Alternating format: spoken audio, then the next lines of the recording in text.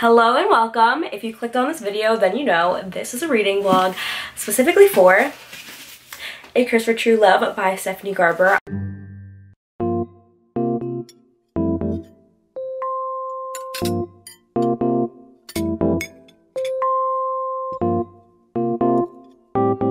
I have reading vlogs for both Caraval and the first two books in Once Upon a Broken Heart that I posted on my channel earlier this year or like end of last year, so definitely check them out if you want my thoughts on the whole rest of the series.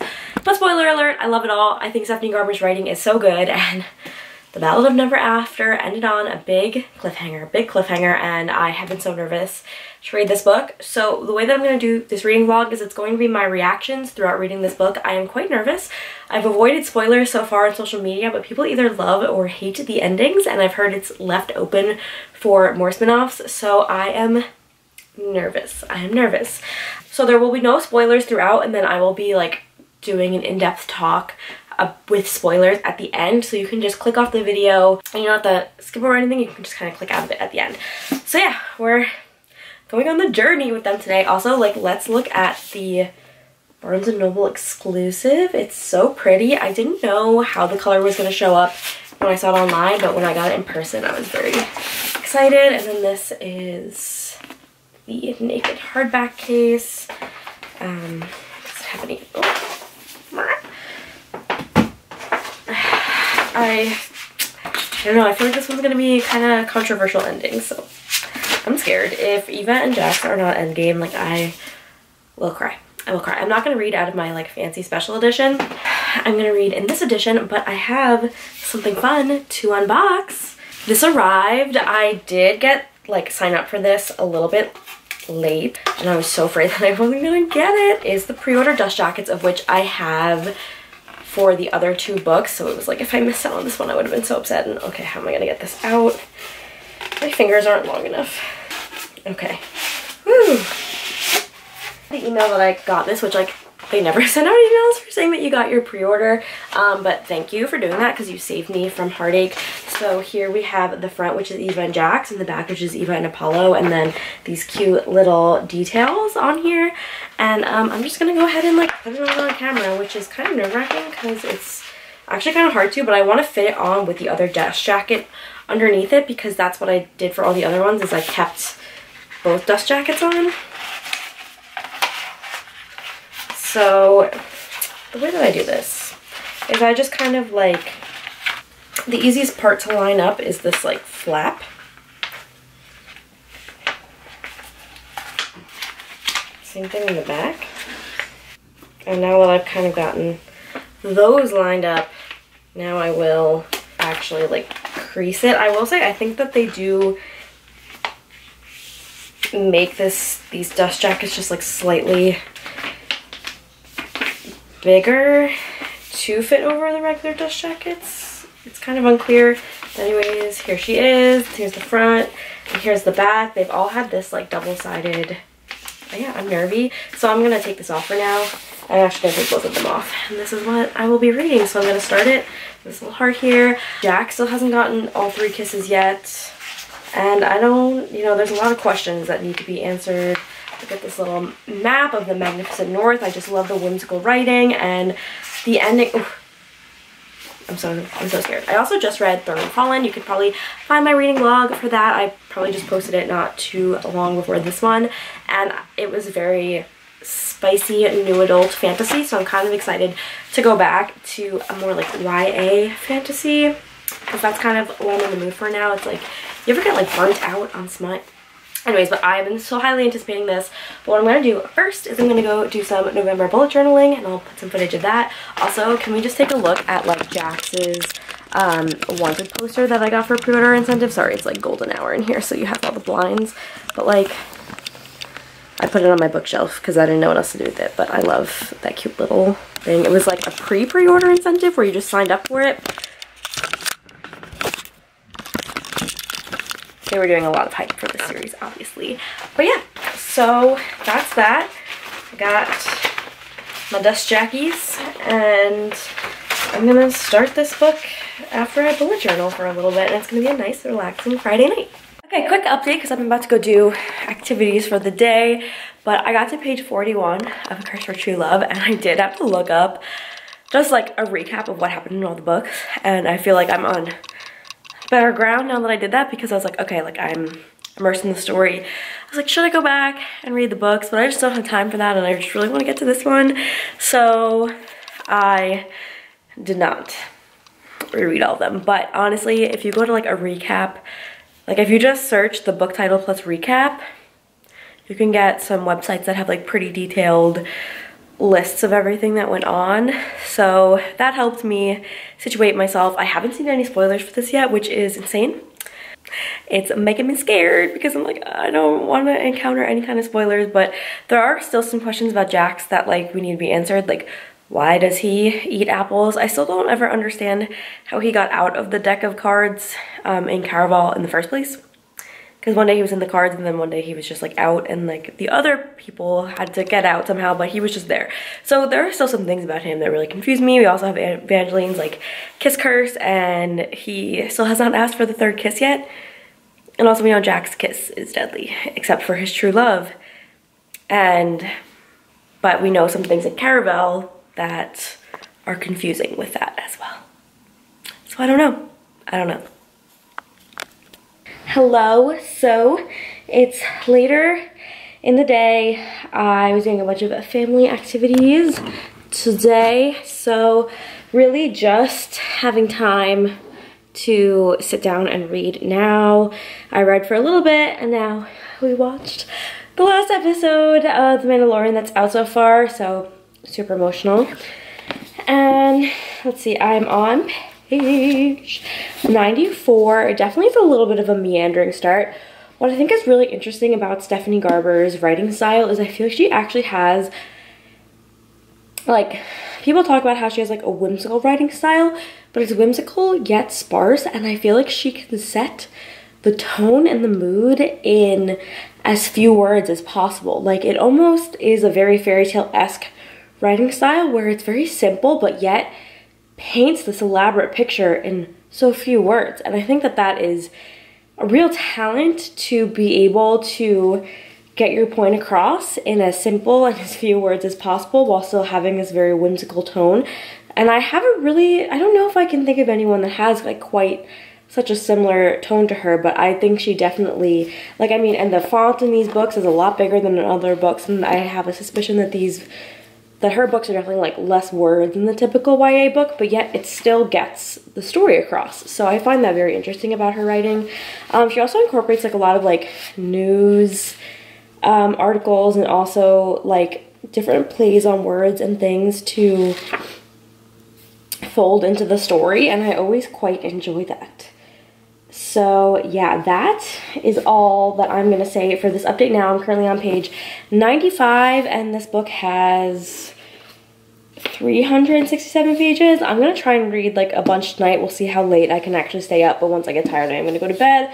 I'm doing some reading sprints with Tori tomorrow, so I will be doing that, and I will hopefully finish it out then, or maybe I'll already be done.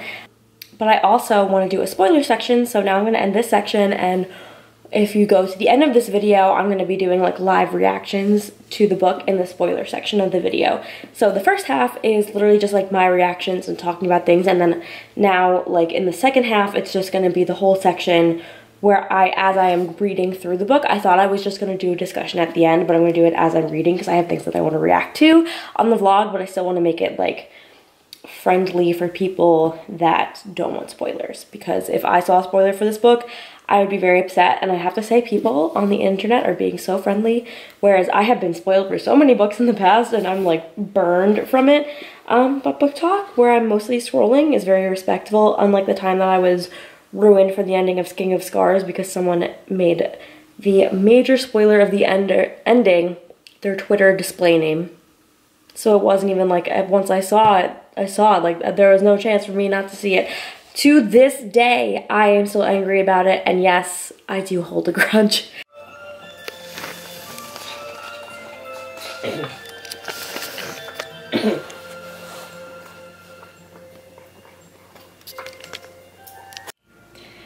My god, this scene just made me squeal.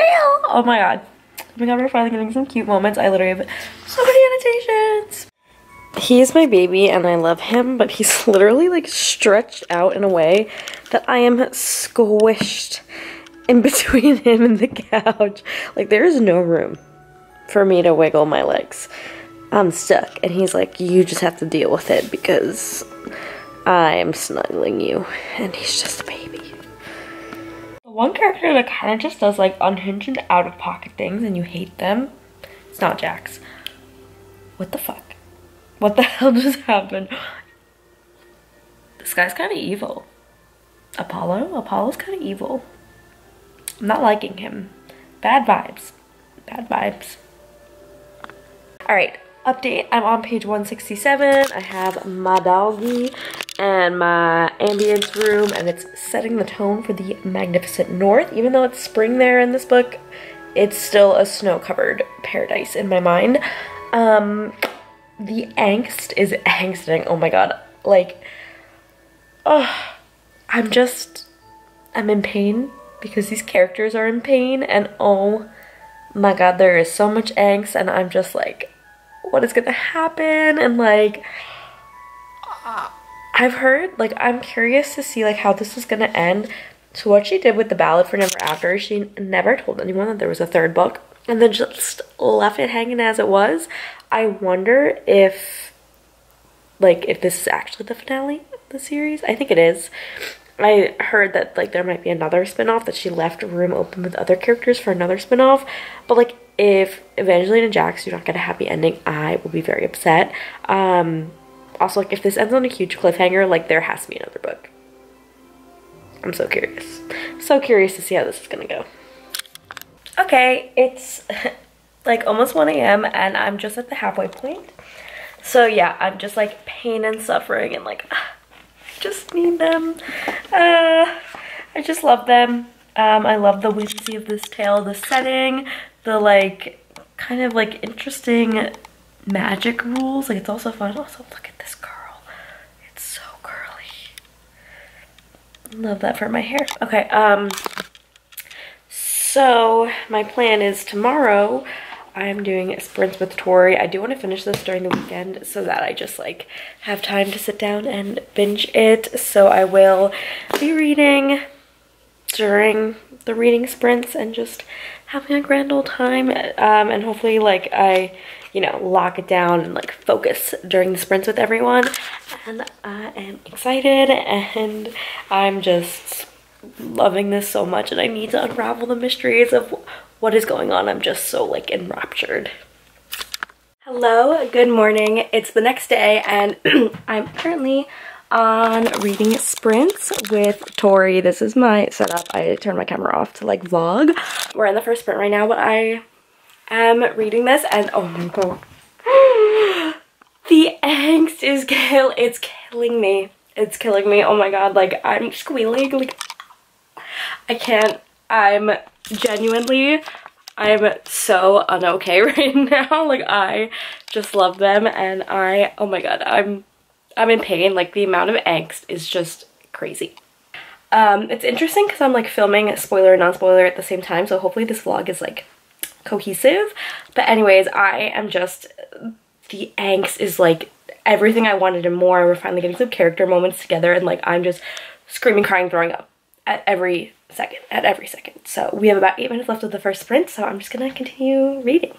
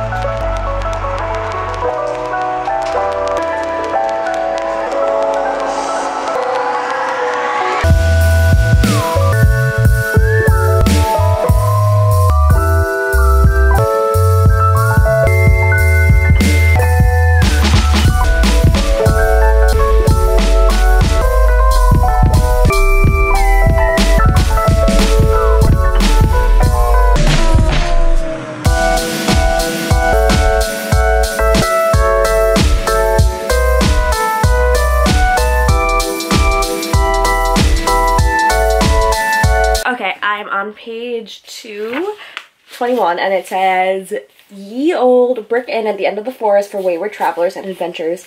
Beneath the sign was another swaying sign that contained the word vacancy, and then hooked beneath that was an even smaller sign that read "Want a bed." Miss Stephanie Garber, you know what you're doing to us.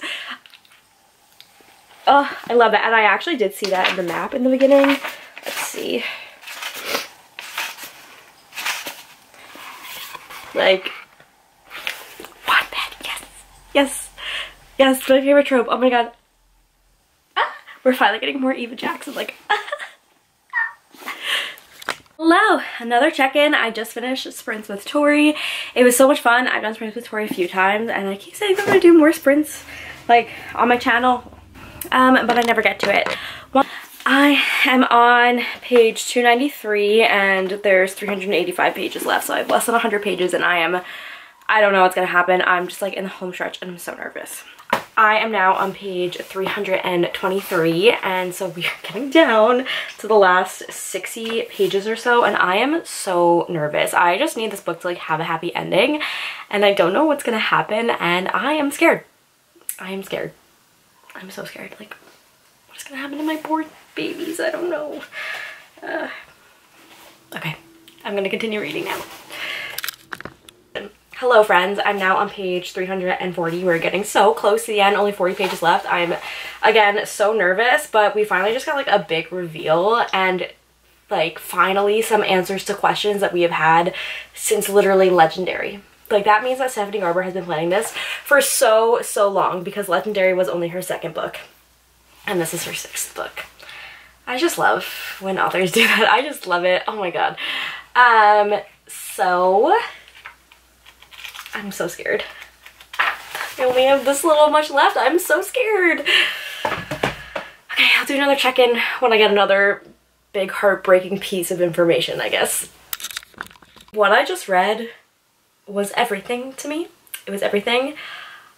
But there's still 30 pages left. I'm on page 350 and I am nervous for what is to come because these last 30 pages are definitely gonna they're gonna set the stage for whatever is gonna happen next, and like there's still some things that need to be resolved, so I'm nervous.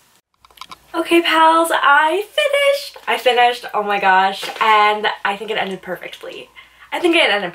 The last little bit was a little bit frustrating and I know it's like supposed to be left up to the imagination, so I need to think about some theories for that. However, I'm very satisfied with this book. Like, I was truly scared at some points, but I really just think that it ended perfectly. And I had so much fun filming this vlog. Definitely the spoiler section is going to start now.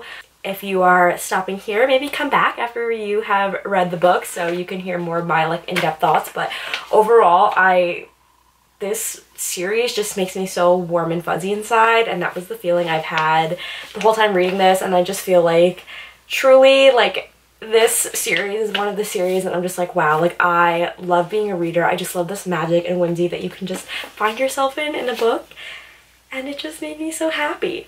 It was perfect. Thanks for watching. Have some fun reading books and catch you guys in the next one. Okay. Spoiler section. Okay, so I'm on page 94 and this is chapter 10 and Evangeline was just pushed down the well, which like who do we think is pushing her down the well? Also, I looked on this website, it's like book recaps or something like that, and it had so many details about what happened in the previous 2 books, and that really like caught me up on all of the little things that I needed to be paying attention to. So yeah. Evangeline is being pushed down this well. Like Apollo stole her memories and is trying to have her like not get her memories back, and he's like, I don't necessarily like him as a character. I definitely like Jax more because at least Jax is like honest about who he is. Apollo seems like he's kind of pretending to be good and then he sucks. I like that we have the Christoph Killinger or whatever and like his newspaper article titles like hint at things, because now it seems like this Guild of Heroes is going to come into play. Okay, so she got pushed down the well, and all of a sudden Jax appears, even though we haven't seen him yet. And the fact that like Evangeline was going to tell him that she loves him in both timelines because, you know, you rewound time a little bit. And she still hasn't gone to, and she keeps like referring to, she knows she has something important to tell someone. Ugh. Oh my god. Okay. I also really want to know why he eats these apples, okay? Like, I just need that question answered. I literally, like, on the page where he's rescuing her from the well, like, look, I have so many highlights. And then she's, like, flashing back to, like, instances of prose in the, like, previous book. And, like, I just don't know how Stephanie Garber does it in so few words, just creates this, like, this most whimsical land. It's just such a talent. But also, okay, so we have this here, and it says, his arms encircled her waist, keeping her close to his chest. She could feel his chest pounding, pounding, pounding. So his heart is beating. And we know that his heart started beating because when Donatella kissed him, and that was like one person that was immune to his kiss. But I don't know. I think his heart might be beating for Evangeline, and I think that there's a way that this can like weave together with, you know, what happened in the events of the Caraval trilogy. And then it also says his heart was still pounding against her, and then she flashes back to another part where he's like carrying her, and then, oh my god, he rescued her. He was there watching the whole time. We love a good stalker moment. I'm just like so curious. There's like so many like little details and things that go into this book. It's crazy. So we'll see how far I get tonight, and I'll keep you guys updated on the spoiler side as well. I just read chapter, let's see, 12, and it's when Jax is in her bedroom and he's like, hey, and she just goes with him because of course in her subconscious she knows these things that are going on. Just like the chapter before, where he's like, it's not an obsession, I just need to make sure she's safe and like never leave her alone. And I guess like the deal for him like turning back time was that time then took Evangeline's memories from him. I want her to get them back. And then at the end when he says, you can call me Archer, because we know he's the Archer in the Ballad of the Archer and the Fox. And when he says, you already know, little fox. Stop. Okay, so then he's like, all right, well, you need to learn how to fight. And we love a good fight training scene. So he's, you know, just being like, hey, in the middle of the night, like, come with me to the garden. She's just going with him. And they're getting, like, into some interesting fighting positions here. I have so many things. It's, like, all pink annotations. Because, oh my god, the tension. When she goes, are you insane? And he goes, undoubtedly. And then he moves the dagger down. Oh my god, everything. Oh my god, finally. I was like, where's Jax? Where's Jax? Where's Jax? And finally he's back. Finally he's back. And she's starting to like get like glimpses of memories and things. Oh my god, I'm stressed. But I can't stop reading. Also, Alex went to get a late night McFlurry, so now I have a Diet Coke. I'm on page 167, and it's another Jax chapter, and he literally just said, okay, let me see. Blah, blah, blah. That she was everything. That he turned back time to keep her alive, and he would make the same choices again. And he wants to kill Apollo for kissing her, which, like, we just love him. Oh my god, my dog's snoring. We just love, you know, a guy who wants to murder other people for kissing you. Oh my god, the angst is angsting. So I'm on page 172, and it says, one of the reasons Jax had allowed himself to be turned into a Fate was so that Castor wouldn't be alone, because he was the one who told Castor's mother to bring Castor back to the dead, which then created the vampires. And the vampires are why the Valors casted the storybook curse in the first place. And then the curse like twisted because it was supposed to be just how vampires became everything. Okay, so I want to know more information about like Jax actually turning into a Fate. And I just like feel like the amount of book that I have left is like not enough to learn all this information. Like there's still a lot about like the Fates that's still like Stephanie Garber is so good at just giving just enough to keep you on the hook. It's like you get answers, but yeah, you have a ton more questions. I'm curious. Hello, so coming in with a spoiler section, I'm on page 210, and we just got to the hunt, and then Evangeline gets lost in the forest, and she goes to the her childhood like shop, and then Jax comes to rescue her from Castor, and Castor is saying like Jax is about to make a big mistake, so like what is he about to do for Evangeline? And then he's like, I don't want you near her ever, and stabs him. Ugh. And then, oh my god, okay, I have so many things underlined because Jax is just like in pain. He is just like an angsty boy, and he like can't stay away from Evangeline. And finally he is admitting his feelings for her. After all this time we just get like an angsty, pining, yearning Jax. And he's like, I probably deserve this. And then he goes, I'm a monster, but whether you remember or not, I'm your monster, Evangeline. I'm gonna cry. He wanted her to look at him just once and know him the way that she had before. Stop. And then he goes, Jax had so badly wanted to tell her that he couldn't even remember what Donatella looked like, that Evangeline's face was the only thing he saw when he closed his eyes, and that he would go with her anywhere if he could. Shut up. Shut up right now. Shut up right now. It was better to hurt her, better to break her heart, to do whatever he needed to do to keep her alive and keep her away from him. Stop. And then he would have set the world on fire and let it all burn just to keep holding her like this. I am in pain. I am in pain. I'm in pain. Finally, I hope that they're like together for the rest of the book and like we just get more Eva Jax moments, but like oh my god, the amount of just like angst is just killing me. It's killing me. Okay guys, so I'm on page 292 and let's see, when I last checked in, Jax like brought Evangeline to that like inn and then tried to put her to sleep, and then she found the note on him, and also they were just like holding each other. Oh. And then she remembered, so she finally remembers, and then she's like, oh my god, I hate Apollo. And I'm like, girly, same, we all hate him. And then when she slaps him and then pretends like, oh, you just scared me, iconic moment. She's like definitely standing up for herself more. And then also like Aurora seems a little sus, like she's like handing notes to Apollo, so I think she has like her own motivations, but I do wonder if that's gonna be who like the spin-off series would follow, just because she has purple hair, and I feel like Stephanie Garber makes her main characters have interesting hair.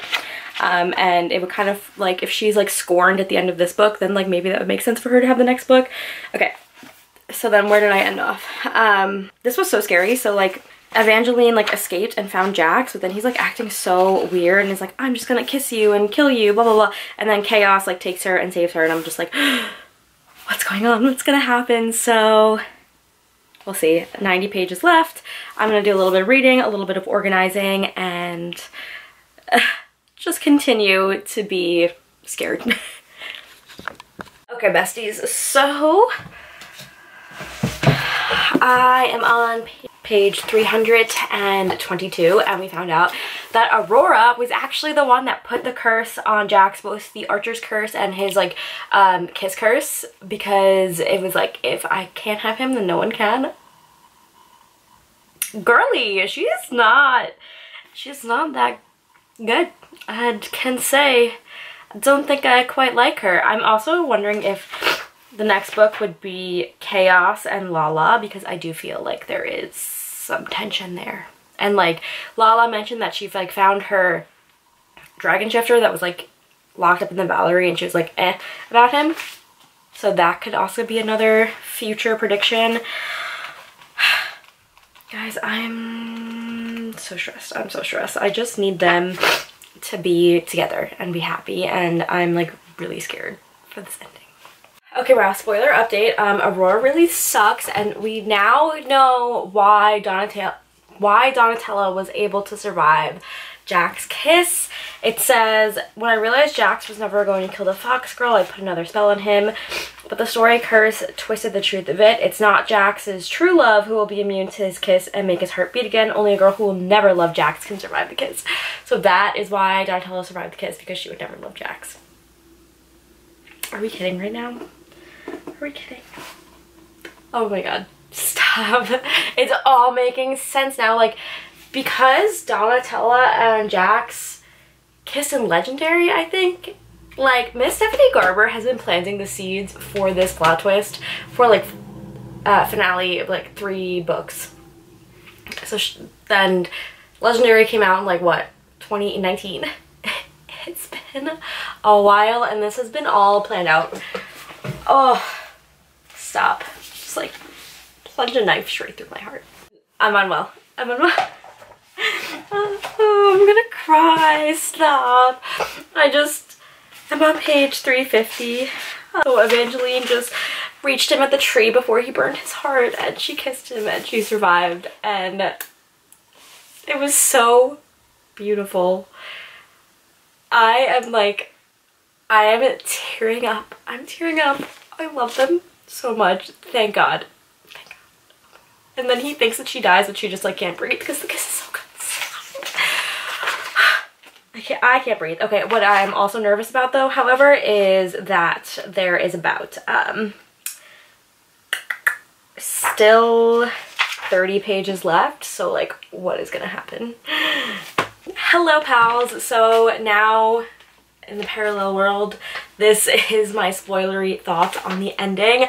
How dare she not give us an answer for why he eats apples, but he says he doesn't need them anymore. So like, is he just trying to like not kiss people when he's eating the apples? I know it's like supposed to be one of those like, oh, it's open to your own interpretation. No, just tell me. Just tell me. I do think that this world is closed down enough if she doesn't return to this world right away that I don't know, like I don't know who exactly she would follow next. Maybe it would be one of the Valors, maybe it would be like Lala and Castor. Like I think that there is potential for more stories, but I'm curious to see if she's going to announce that she is returning to this world or if she's doing a new project. Thankfully it was a happy ever after for Evangeline and Jax, because if it wasn't, I like honestly was so afraid that she wasn't going to give us a happy ever after. Also the fact that Apollo just like got eaten by the tree because he loved himself more than he loved Evangeline. Like, ugh, we love that. I just love that. I love that ending. I don't know. I feel like this book just like really was perfect. It was everything that I was expecting. It, like, I guess you're always afraid for a highly anticipated book of it not living up to what you think it would be, but I think it was on par with the other books. And I think it was a perfect ending, and just like their love, like the fact that she just like believed in their love so much that she broke his curse.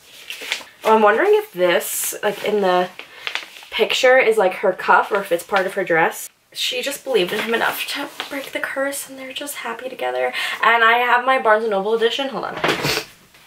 And this one has the like one alternate ending, so I think there's 3, but this one was they went back to the Hollow and they like ran it as an inn, and like she's trying to paint the sign and then Jack paints it over as like those searching for unhappily ever after. I think that's so cute, but honestly I'm just like filled with butterflies and I'm so happy it was a good ending. I felt like it appropriately like had good stakes, like the whole thing with the Tree of Souls, like it just had appropriate amount of whimsy. And yes, like I still do feel like there is more to the Valors and that there is going to be more to that story, but I don't know. So yeah, this is kind of like a conclusion, and I honestly, guys, let me know if you want me to do more of these style vlogs. I have found this so fun, and there's a lot of books coming out that I can do this for. I was thinking of doing this for Iron Flame, Fall of Wrath and Ruin. You know, obviously not for every book that I read, that would be exhausting, but for like the really big titles, I think it could be really fun, and I am just having a great time. And like, I don't even want to start another book today because I just want to think about Evangeline and Jax all day. Like, I'm so sad it's over, but it was such a satisfying conclusion, and I am like, I'm just smiling thinking about them, and I love them. So that is all. Thank you guys so much for watching. Just, yes, everything about this. Leave a little pink flower emoji if you have watched this far for Evangeline's hair, and or an apple for Jax, even though we don't know why he eats apples. That's so frustrating. I really wanted to know why. But yeah, just, this was so much fun. All right. Bye guys, have some fun reads and I'll catch you guys in the next one. I already filmed my outro clip, but I just found the bonus epilogues in the Owl Crate version and the Waterstones version, and I definitely think the next book is about Aurora based on the Owl Crate epilogue, and whoever she awakened from the tree. So I'm highly anticipating that. And I also think we're gonna get a Castor and Lala story in there as well. So that's my postscript, but yeah, love the series. Cannot wait to see what Stephanie is announcing next. and hopefully she's working on something and we get news soon. Okay, bye!